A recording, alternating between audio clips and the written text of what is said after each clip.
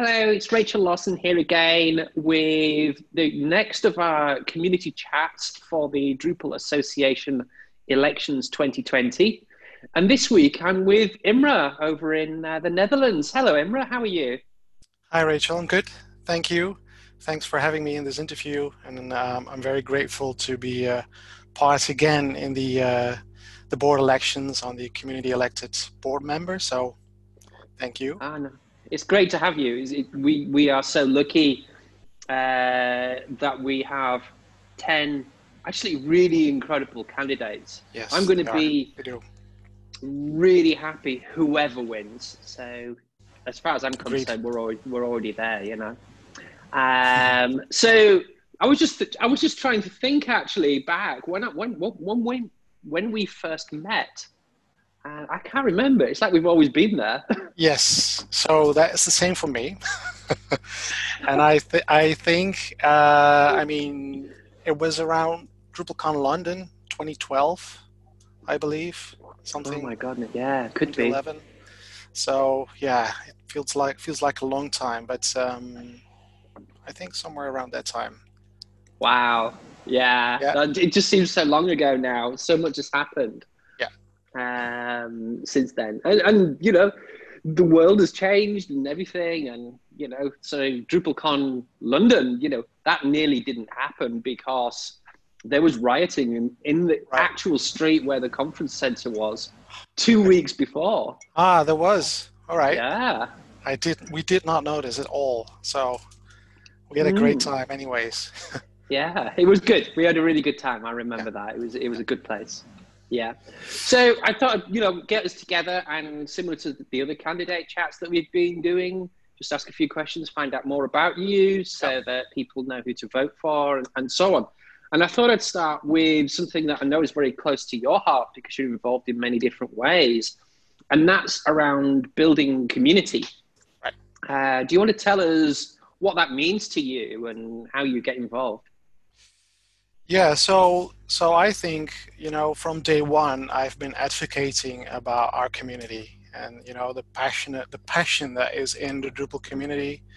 I for one as a person, I'm a very strong believer in like socially sustainable ecosystems, right? In like sharing as opposed to a licensing model or proprietary thing. So I'm very fond of that, and Drupal is a very powerful example of how that sort of thing can become great. So this is one, and I for one, am very strong about connecting people around that concept and around things that we do. And I noticed that actually rubs off on people. When I meet new people, whether it be journalists or clients or maybe new talent and developers, when we start telling about our story and the things that we do, it starts to rub off on them. And they actually, some of them are actually, they join, they purchase Drupal, they adopt Drupal, and I think that's a magical thing. So that's, for me, is building community, holding on to our own, but also expanding and growth. And I'm very much in that latter part. That's really interesting. And in fact, actually, it sounds like what you do is you take that community that we have and bring it out. And you're talking about Drupal all the time, which almost leads into my next question, which is around advocating for Drupal. So, what can you tell me about that? What can you talk about how you see how we advocate for Drupal now and Right. maybe in the future Yeah. once you're on Yeah. the board? Yeah, so I've been in roles advocating Drupal professionally for the bigger part of my life. That includes larger agencies, even like thousand or so coworkers, advocating Drupal within our company as well as to outsiders. Also expanding the role for the development teams. I've been like a Drupal evangelist on that part, and also I'm very proud of my role taking part in getting one of the largest ports in the world run Drupal. And there were many factors Ooh. involved, many people were involved, but you can feel it when you tell someone your highest truth. When it comes from your heart, you are touching others, right? Whether it's marketing managers or contract managers or content editors, and I find this so empowering. So that is to me about advocating for Drupal now. And as for the future, I think there is a big challenge that we as a community, but also the Drupal Association is advocating Drupal internally, right? So from the community towards the Drupal Association and vice versa, advocating amongst ourselves. So I think there's a big challenge for us to, you need to have people that are willing to, keep the developers and the development community going and get the talking off their backs and have others do the talking. And this is something that I'm good at, and I'm willing to help and relay what's happening within our community and the needs that it has towards the DA and vice versa. I like it. Yeah, sounds good. So it sounds like you're coming at this from a position of lots of experience.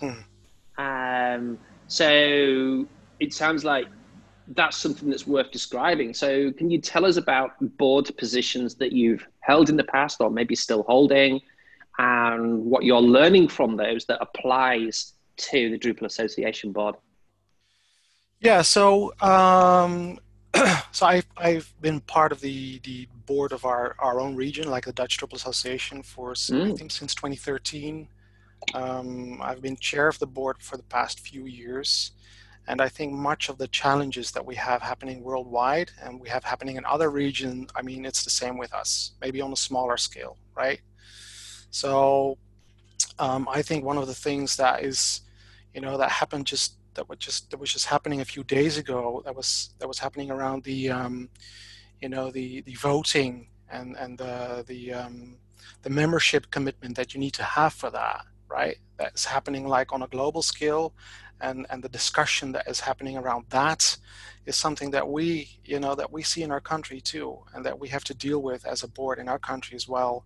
It's much similar. It's actually the same, but we do it on a smaller scale, if you will. So yeah, I think that the things that I learn from our region, or the European region and the countries that I've been working in, could help me convey the feelings and the ways of looking at things towards the board and vice versa. So that is where I will be looking to help add my experience to the board.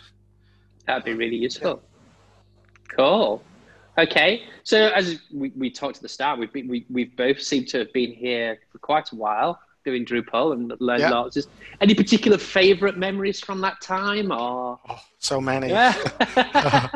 It's of course you'll there's too many to choose from. If I were to pick a few, I mean, the Drupal cons have been great, obviously. It was great to, I was part of a smaller shop, Crimson, at the time, of Drupal Munich, which turned out into Wunderkraut at the time. That was a wonderful moment. Yeah. I remember having Dries in our office even before that. I think it was 2008, and I was still able to call him on his cell. No way! That time, yeah. So I mean, I'm very proud of that. That could still happen at that time. I mean, he's still approachable, but I don't expect him to answer my call when I ring him on his cell. Another moment, I mean, a great one was Drupal Jam, our camp last year, which peaked at around 500 attendees, and we had a great show, 2 days, also business involved. So that was a great one. Obviously, DrupalCon Amsterdam last year, the way I was taking part in that, also the track team and the Splash Awards, that was great. So those are moments that definitely stand out. Yeah, fantastic. The great thing about the Splash Awards, though, is that that is, and that's something that goes to my heart, where there's our development community or community that we are all part of, standing shoulder to shoulder with clients on stage, being proud of the common work that we do, and that is building a community for me. Yeah, that common working together. So it's not just because someone builds Drupal, it's because they're consuming it as well and making use of it. changing the Yeah, world with it. Yeah, exactly. And all and those working together. users out there, like content editors and marketers from the clients that we help with Drupal, that we bring them in and say, hey, you're already part of the community, you just didn't know it, and now you're on stage with us, so be welcome. That is a really interesting way of looking at that. I think Yeah. that's something we should do more. Yeah, Yeah, I mean, and I know that. Yeah, as a team, whether you're a developer or whether you're a designer, I mean, you're proud if you have your client next to you, taking in that spotlight. brilliant. I really should ask at this point if you have anything of any topic that you want to add to this that might be of interest to the electorate. Well, we talked about, I mean, I think that we have a challenge ahead for us all. And, a challenge for the DA is also a challenge for all of us in a way. So I think that is crucial in the coming months, in the coming year, to keep our community united and together. And I think is a challenge to focus on internal advocacy as well. And when I say internal, I mean, within our community. And there's a great lineup of candidates. I mean, everyone is great, like you said, but I would call upon ourselves to find people like you, Rachel, that cross gaps between different kinds of people, because both, towards inside our community as well as outsiders, because I truly believe that is crucial. If we want to grow Drupal and to come out stronger, that we have those gap crossers. Well, you'd be glad to know that we have a Drupal booth at the Open Up Summit in a couple of weeks. Good yeah. Brilliant. Okay, well, thank you very much, Imre. Thank you. Absolutely the best of luck for the next few weeks and until we see what happens. And we will see. I look forward to speaking with you again soon. Same here. Thank you very much.